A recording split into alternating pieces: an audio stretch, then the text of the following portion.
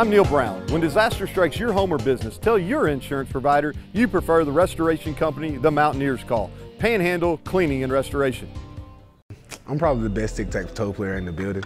Everyone who stepped up has gotten knocked down, and you're one of those people now. Touchdown Mountaineers! TJ Simmons found a soft spot in the back of the end zone. I think tic-tac-toe strategy definitely relates to football. You have to know what you want to do before you do it. You have to be ready for a counterattack from the opponent. You got to try to basically see a couple moves ahead, a couple steps ahead of the move you're making at the time, and just go with the flow, really.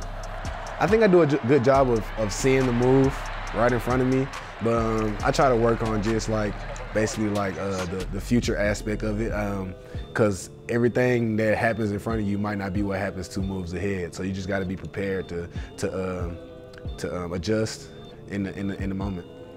That's a good thing too. Questioning yourself, you can't really question yourself. You just gotta make a move and go with it a lot of times, and it might work out in your favor, like this one did. It's a catch.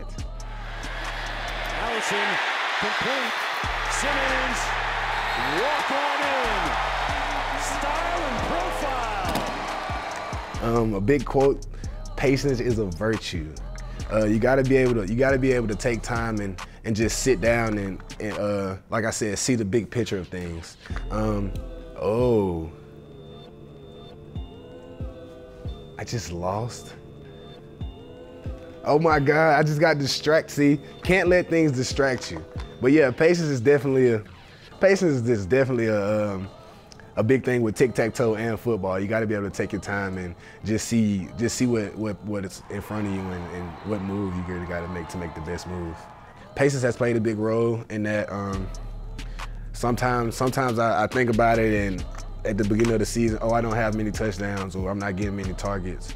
But I just have to realize that at the time, whatever was best for the team, I just had to play my role and do whatever I could. The same with last year, where we had big players on the team, David Seals, Garrett Jennings. I knew they was great players. I knew they could make plays at any time. So I just wanted to be that factor whenever the defense rotated towards them. I wanted to be able to make that play to keep things going on the offensive side.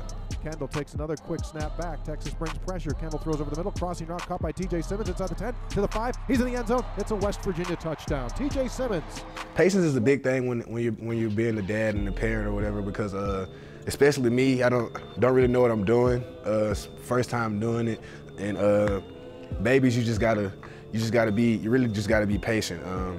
Patience with kids is a big thing, especially as they grow and start to learn and start to make those mistakes. But I want to try to be that dad that's there and therefore and wants to be able to listen to her when she has those problems, and not just forcing her to do things, just actually listening to her and hearing what she likes to do and actually going with that. I'm just gonna be there for her, and whatever she wants to do, I'm gonna put all the effort I can into it, helping her be the best thing that she can be in whatever she wants to do.